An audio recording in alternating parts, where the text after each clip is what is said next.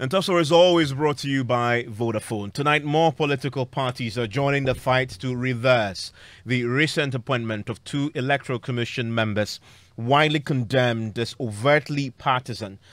Today, the NDC has taken the lead and filed a formal petition with the Council of State, asking it to reconsider its advice to President Akufo-Addo in confirming these appointments. Now, Dr. Peter Apiahene and Hajia Salima Ahmed Tijani's appointments have been questioned by a host of civil society actors, including the reputable Coalition of Domestic Election Observers, CODEO.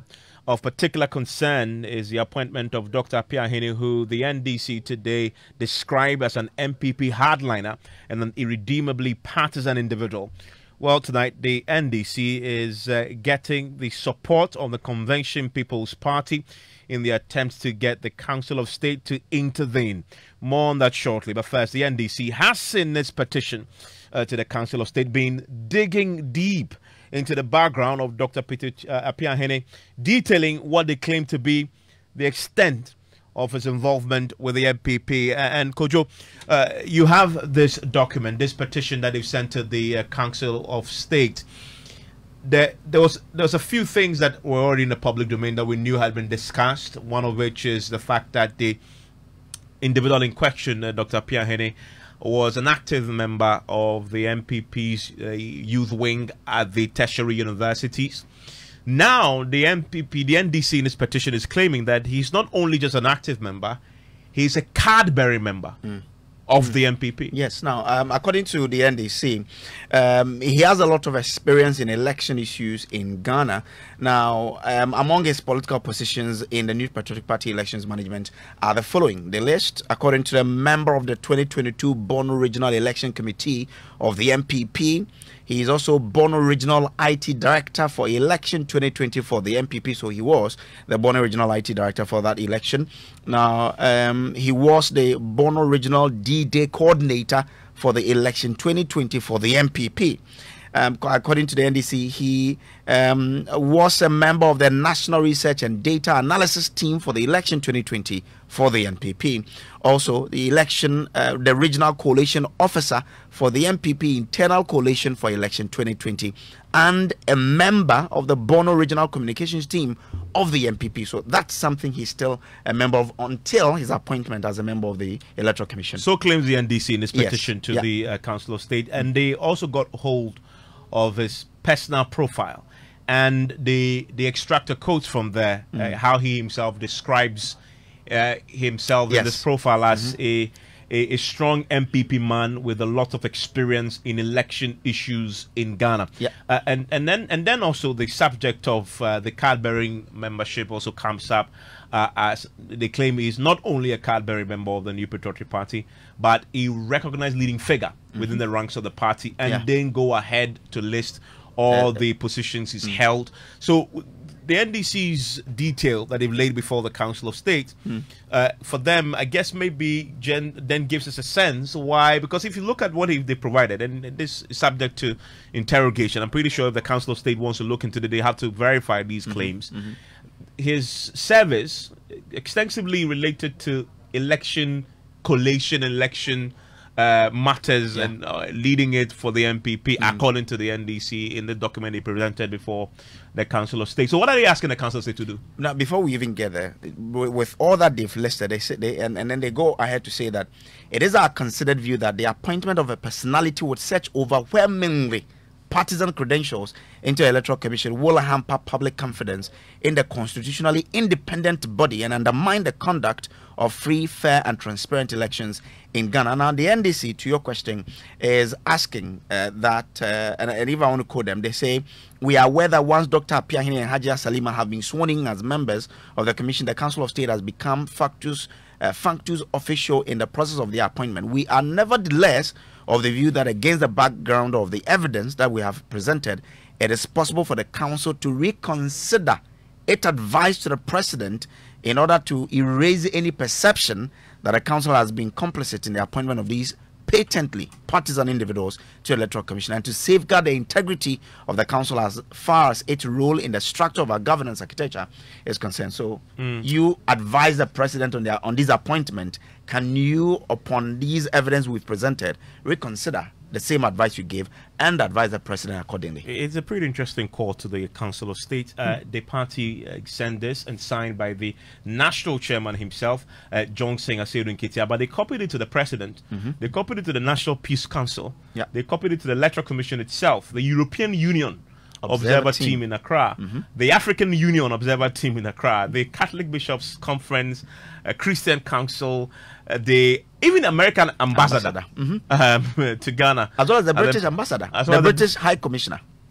I see. Even the ambassador of the Netherlands. And then the German ambassador as well. German ambassador as well. All of them being copied in this as well. Let's bring in the National Communications Officer of the NDC. Joins us on the telephone line right now, Mr. Jamefi. Sami Jamefi, thank you for your time here on Top Story. Thanks for having me here. The petition and the call to the Council of State is without precedent. The Council of State already haven't advised, and you admit it's now, factus officio, yet you say they should reconsider. This is without precedent. Do you believe this is a realistic call that the Council of State can actually act upon?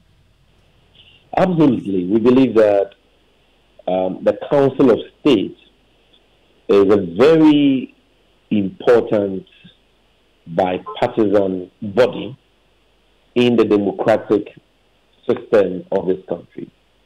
They are given the duty to advise the President of the Republic of Ghana in the appointment of members to constitutionally independent institutions, one of which is the Electoral Commission of Ghana. And in doing so, we think that the Council should be minded by the national interest. Their fidelity is to the Republic of Ghana and the national interest, and not any partisan or parochial interest. And that is why we decided to write to them to appeal to their conscience and judgment on this matter. So we're giving them the benefit of the doubt that they may not have addressed their mind to these facts at the time the president sought the advice on this matter. You see, the reason why this issue is very important is that one of the most important features of every democracy is the right of the people to choose their own leaders through democratic election. And in our country, it is the Electoral Commission that is responsible for the management of elections. And therefore, public confidence in that institution is of utmost importance to our democracy and to free, fair, and transparent elections. If you have a situation where public confidence in the Electoral Commission has plummeted to an all-time low of 10% as we speak, according to the latest Afrobarometer survey, then it should give every well-meaning Ghanaian cause for concern. And that is why we think that these partisan appointments, which amount to a bastardization of the Electoral Commission, with partisan characters belonging to the ruling party, is very, very dangerous for our democracy.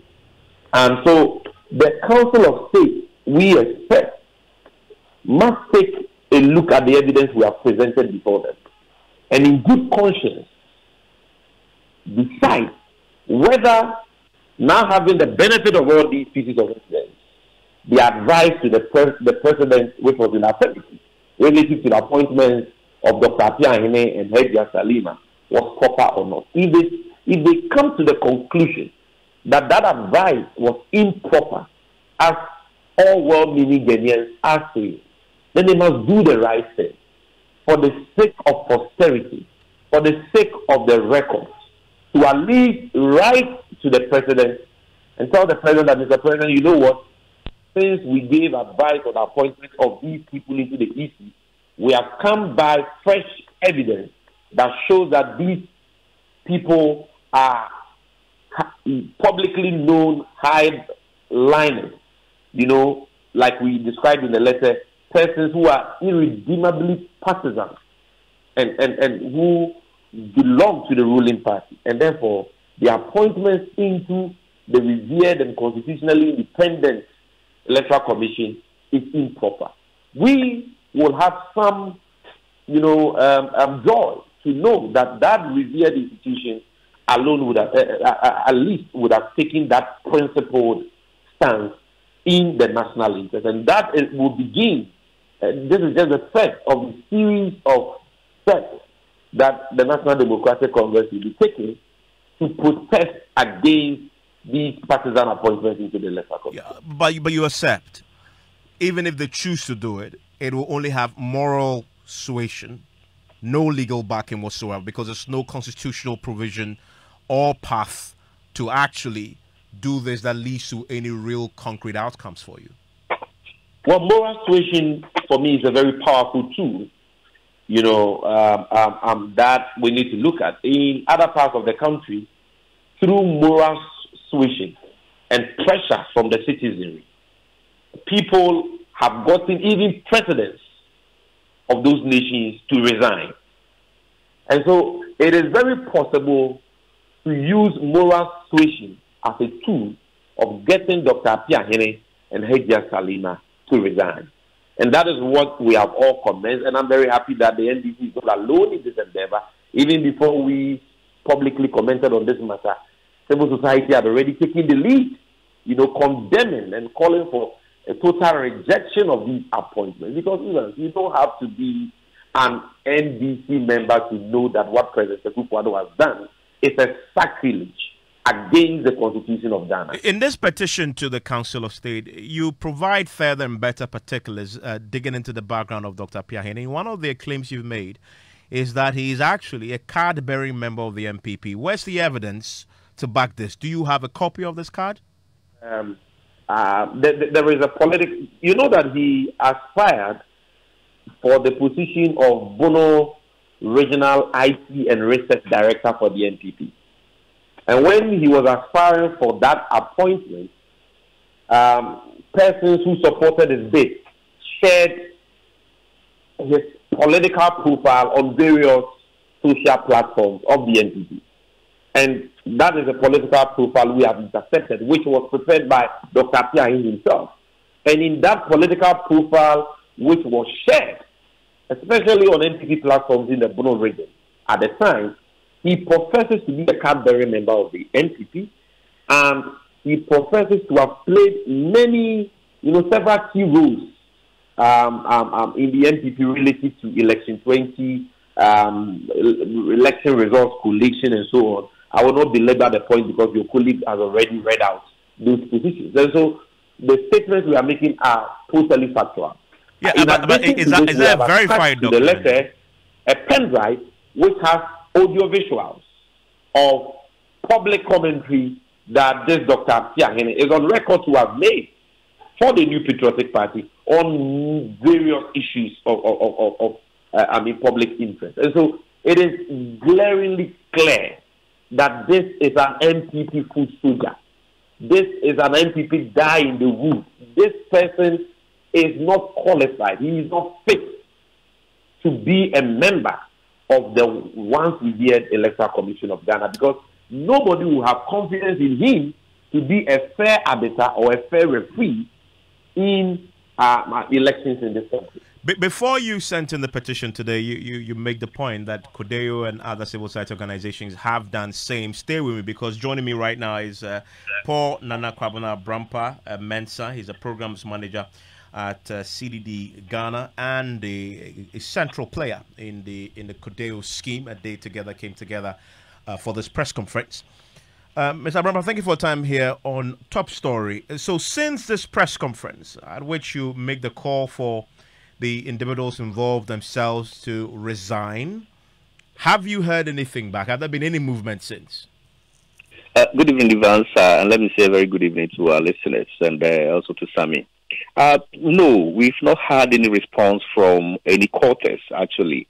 And we think, as we stated in the press statements, and as the law stands, as soon as the confirmation is done and the person has been given the nod to go, the only avenues available for us to get him out is one for him to morally resign, or two, through incapacitation or death, or three, probably through impeachment, which is, you and I know, it's a long process.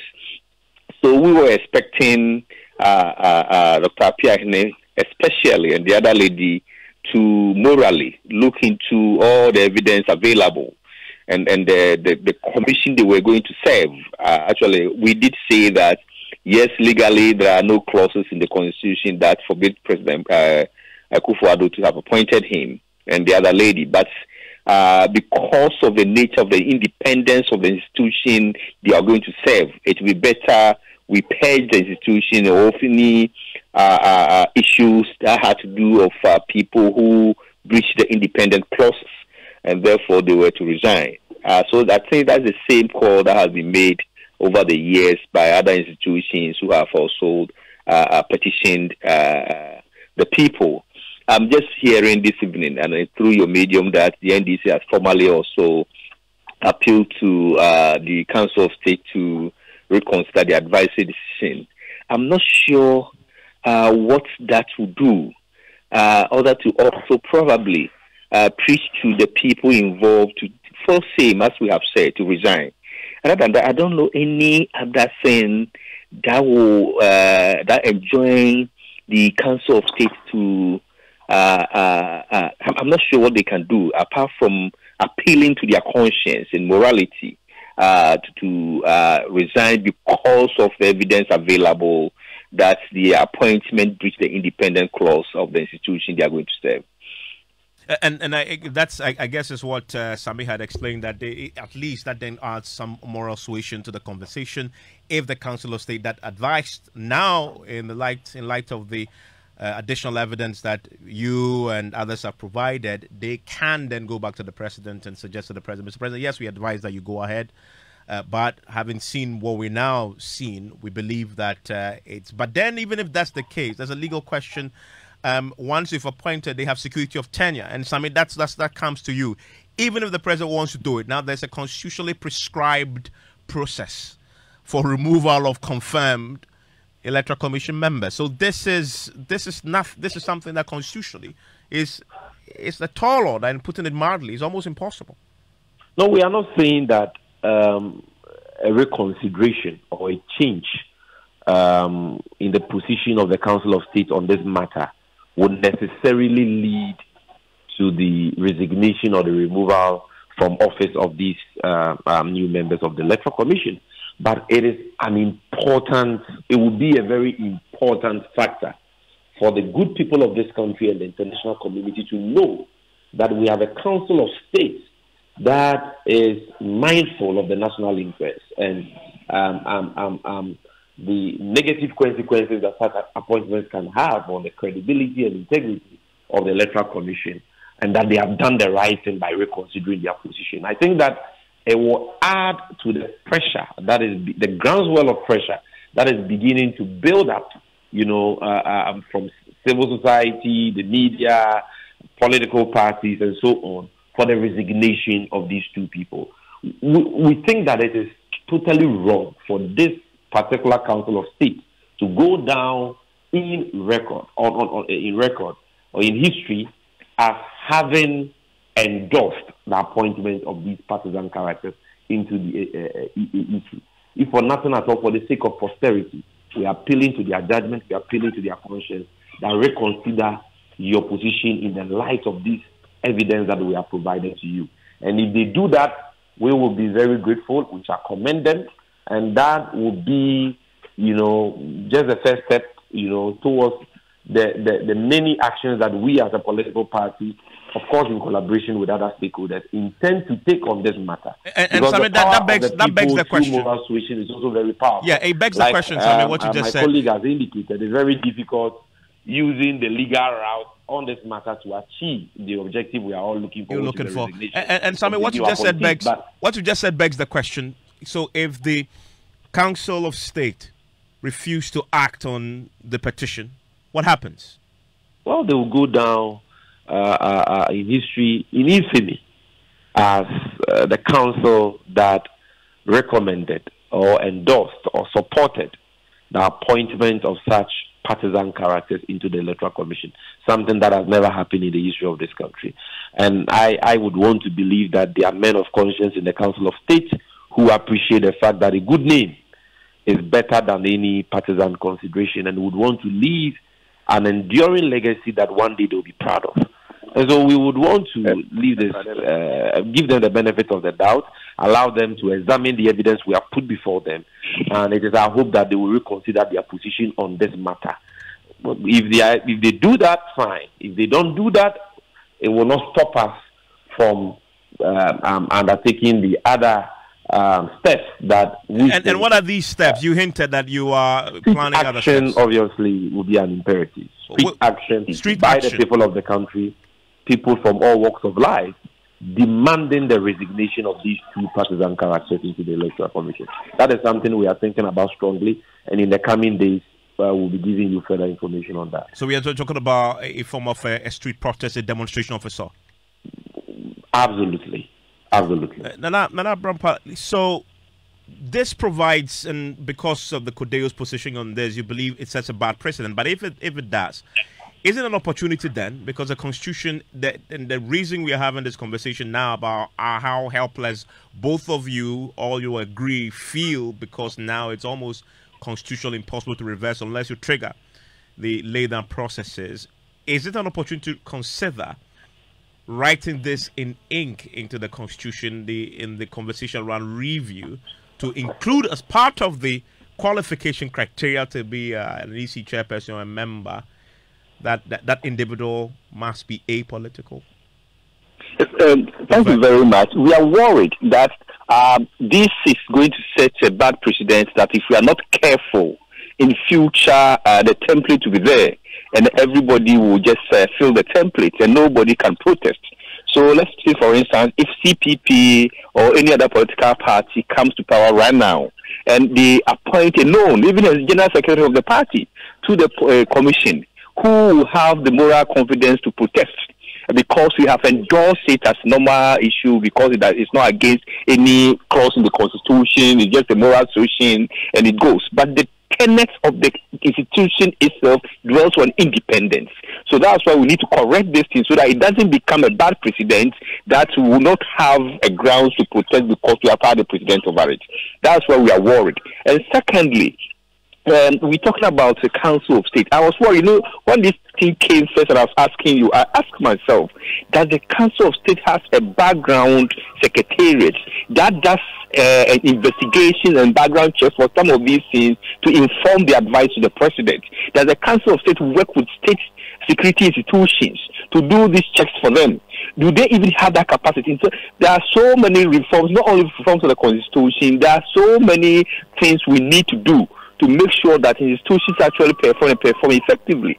So if the Council of State endorses this, based on what advice, background check on these people, if they don't have, what can we do to support them? In fact, when you look into institutions like Parliament, even committees have secretariat, that's a bit of research for them to inform their debates in Parliament. Do we look at this to capacitate the Council of State effectively such that in future these things will not happen? Now, I agree perfectly with the NDC that yes, they need to purge their image of what has been done, even though they cannot reverse the decision by mass. It needs to go through certain constitutional steps. But at least coming up publicly to advise against it or advising the president as it does, that's probably this we did not have the full fact before we give our advice, and therefore we are just asking that we do something about it, or in future you do something about it. But we need to go beyond that to see how we correct those mistakes so in future they do not repeat themselves. Then coming back to how do we revamp the Constitution to correct some of these things legally, so that we don't leave the power of appointment and appointing anyhow in the hands of the appointing authority. We've called for constitutional review. And these are some of the things that we need to start compiling among other clauses in the Constitution that we think have outlived their usefulness, and that we think we need to be specific on them so as to checkmate themselves in the process of doing some of these appointments. Yes, there's the need for these reviews and corrections in the system. So what? In that case, that review will say what? That to be an EC chairperson or a commission member, you should be expressly apolitical. Come again? Is that, are you suggesting that in that review, it should be written that to be a member of the EC or a chairperson or deputy, you must be expressly apolitical? It should match with the tenets of the independence of the institution. Every individual, any clause that we make must accompany or must go and match with the tenets of the people who have them. So if you are saying the Electoral Commission is independent, and that's what they profess, and that's why they are fighting against institutionalizing IPAC. Because then they say if we institutionalize IPAC, then the clause that make them independent is flouted. Because then the IPAC decision will be binding on them. In that same vein, the people who work in an independent institution may also have the same background. So any provisions or review that we make must match the tenets of the institution. Okay, thank you very much, Mr. Abrampa with the CDD. Thank you, Samuel Jemfi, with the NDC.